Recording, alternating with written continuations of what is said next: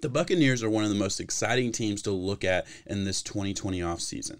With free agency and the NFL draft behind us, I don't think there's a team I am more unsure about than the Buccaneers. Yes, the addition of Tom Brady is what has dominated the headlines during free agency, and the combination of him with Chris Godwin and Mike Evans, who are, for my money, the best wide receiver duo in the league, is incredibly exciting. And of course, the addition of Gronk has every football fan wondering what the possibilities are for this season. So in this video, I'm going to dive into the question marks I have for this Buccaneers offense.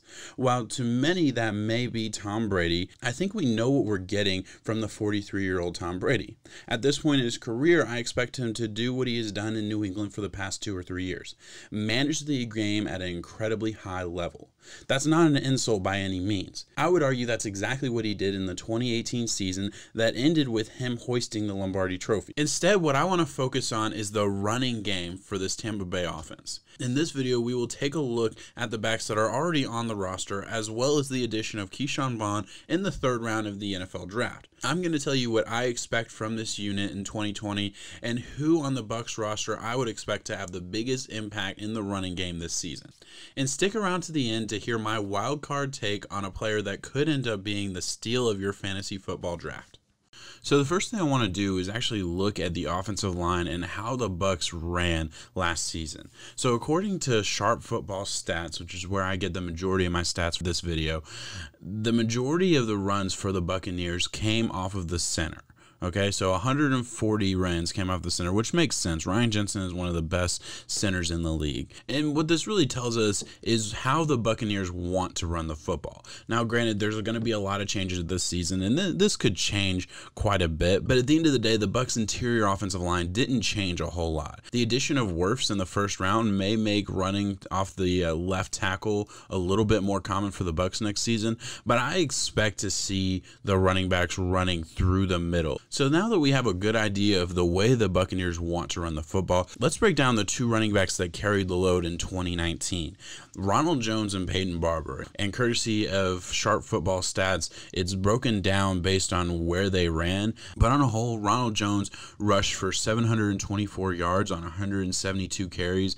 And Peyton Barber came just behind Jones with 154 carries for 470 yards. As you can see on the screen, Ronald Jones dominated Peyton Barber in pretty much every rushing stat that I could find for these 2 runners. Ronald Jones was clearly the best running back, both statistically and when watching the film. I'll be honest, the Buccaneers running game was unimpressive last season. And while I'm going to look at Ronald Jones and what he brings to the table, after watching the film, Peyton Barber's performance is reflected by his stats. He was clearly the 2nd best running back in this duo that was never really very good to begin with. I don't really expect Peyton Barber to have a big impact in this 2020 season. We know what we're getting from Peyton Barber, and he simply doesn't consistently take advantage of what the offensive line blocks for him. He rarely, if ever, is able to create a play, and he isn't a special runner physically. Now, he is consistent, and I can find you film of far worse players around the league, but he will always be a guy that teams are looking to replace. So for those reasons, I'm going to skip over Peyton Barber in this video. So moving on, let's take a look at Ronald Jones. When we look at Ronald Jones, I see a guy who does a lot of things right.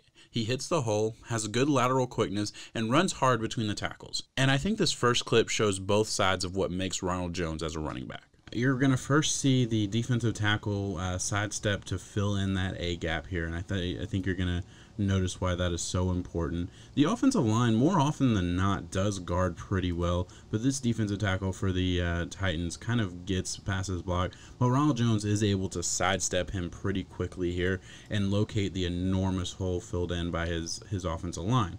As you can see, this offensive guard is pretty much blocking from his knees, so he's not really able to get a good block, and Ronald Jones should see that. Right here, I would expect Ronald Jones to be leaning to the right and just trying to bust this upfield as far as he can.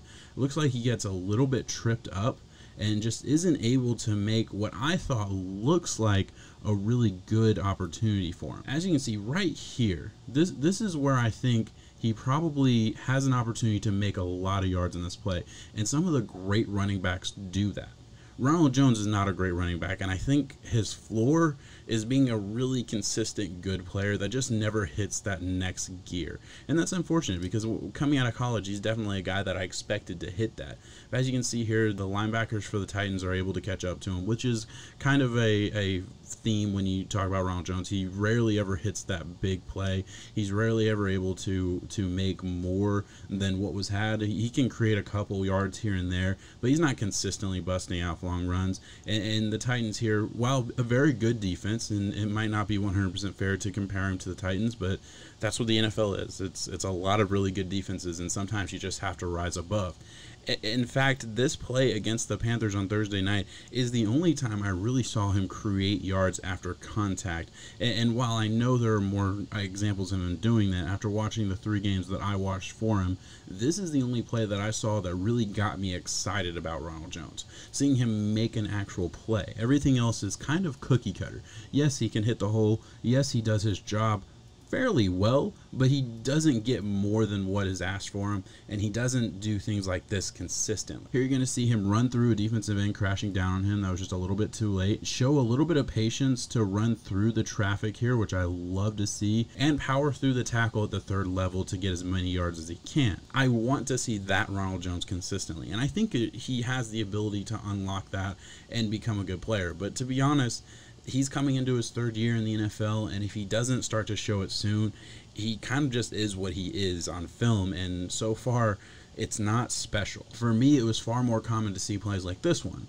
Now, granted, this is against one of the best linebackers of all time, one of the best linebackers I've personally ever seen play the game. Luke Kuechly is here to meet him in the hole and just levels him for a modest gain. And I understand that it's kind of hard to compare him to the future Hall of Famer Luke Kuechly playing on the other side of him. But again, I watched this play, and if you look at it, to me, he looks like he's preparing for the hit almost the second he gets the ball, right? There's no desire to ever really create something new. There's a lane over here that I feel like if he was maybe more creative as a runner, he would have located and tried to bounce outside. He's never going to beat Luke Kuechly in the hole. And I understand that's kind of asking a lot for a guy to recognize that and say, oh, this is Luke Kuechly. I'm going to try and avoid him as opposed to just running over him. But that's his brand. He's a guy that wants to run you over. He's not going to create more than what's there to be had. And if you have a good linebacker that's not going to miss the tackle, Luke Kuechly is a prime example, but there's a lot of other guys in the league that don't have to be at Luke Kuechly's level to be able to bring down a running back consistently in the hole. That's what you're supposed to be able to do as an NFL linebacker, so I have to consistently believe he's going to see that. Jones is simply not explosive enough to take advantage of the defense. He is hard-nosed, always falls forward, and plays the position at a serviceable level most of the time. But maybe these last 2 plays are the most damning for Jones. The Bucs actually blocked really well against the Colts, and here are 2 examples where I see he has great lanes. He has opportunities, and he creates yards. He gets 4 to 5 and I believe 10 yards in this clip specifically, but I want more.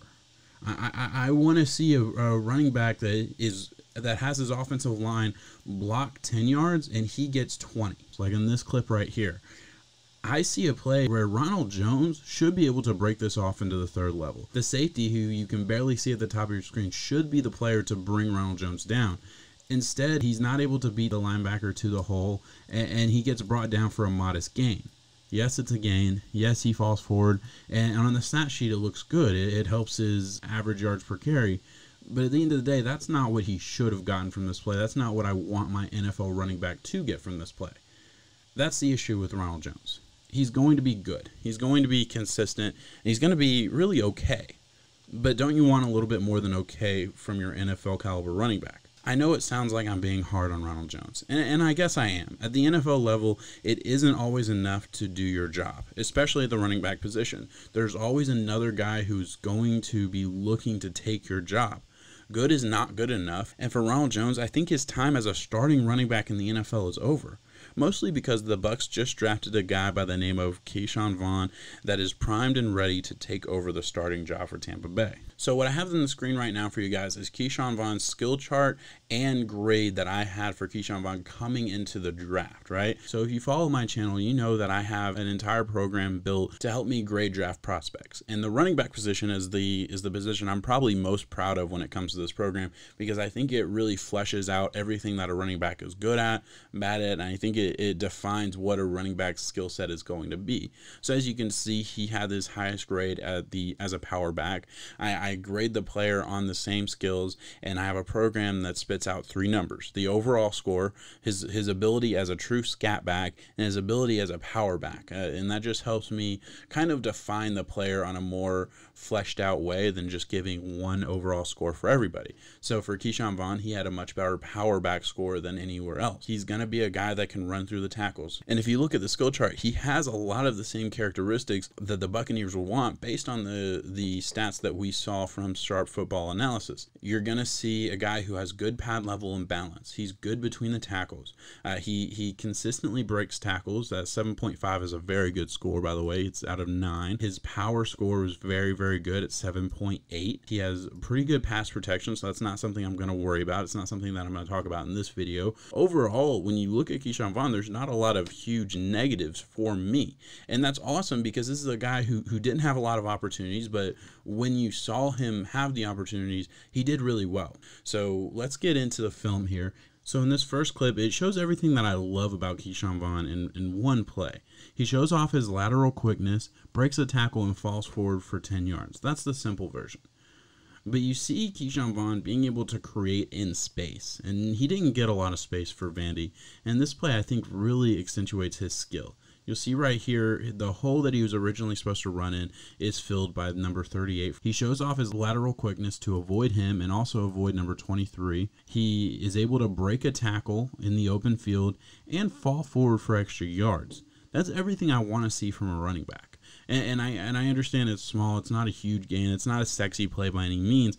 But this is what I want to see. I want to see a running back create when there's not a lot of room. To be totally honest, this is probably one of the better opportunities that Keyshawn Vaughn had last season to create yards. And he was able to get a first down on this play for a reason. Unfortunately for Vandy, they weren't able to give him these kind of opportunities very often. I consistently see a player that's able to create for this Vandy offense. And while the opportunity isn't obvious, in this situation specifically, his hole is completely plugged up by a defensive tackle who's already beaten his man. He has to redirect to the outside, pull out his signature stiff arm, which you see a lot on film, and barrel ahead for 2 yards. He runs with incredible power, incredible balance, and when given the opportunity, he does have exceptional burst and explosion. And this last clip that I want to show you is actually from the 2018 Texas Bowl against Baylor, a game where he probably should have committed to the NFL after this season. This is a game where he ran for 243 yards and 2 touchdowns on just 13 carries. And this play is a great example of his explosiveness and ability to get to the second level. Now, granted, this was a much better Vandy team, and Baylor is a much worse opponent than the 2019 Vandy team that he played on and the Georgia team that he faced in the earlier clips. To be totally fair, I don't expect him to beat NFL caliber safeties at the third level and turn runs like these into touchdowns. But what I do expect is to see a situation where every man is blocked and he is able to quickly and efficiently hit his hole and explode through it to the next level. And as a running back, this is really where he sets himself apart from Ronald Jones. Keyshawn Vaughn is going to be the starting running back for the Buccaneers. I fully expect him to have 175 to 200 carries this season, with Ronald Jones taking the passenger seat in the offense and getting somewhere in the range of 100 to 120 touches. Because I believe Keyshawn Vaughn is simply better. I think he has more tools in his toolbox as a pure runner. I think he's a little bit more explosive. And to be honest, I think he can create more with less than Ronald Jones can. But really where he sets himself apart from Ronald Jones is Keyshawn Vaughn's ability to catch the ball. Look at the difference between these two players catching the ball and turning upfield. Jones takes a half second to regroup after catching the ball, while Vaughn effortlessly plucks the ball out of the air and turns upfield. It is subtle, but this is the thing that can truly differentiate these two players that are a similar type of running back. I truly believe Vaughn is going to get the nod over Jones in a lot of situations because he's going to be able to catch the ball from Tom Brady. And let's be honest, Tom Brady is going to be throwing to the running back position a lot more than Jameis Winston ever was. But before we end this video, there is one wild card option that I think could have significant value in this new era of Bucs football. And I apologize because I am going to absolutely butcher this name. Dare Ogunbowale.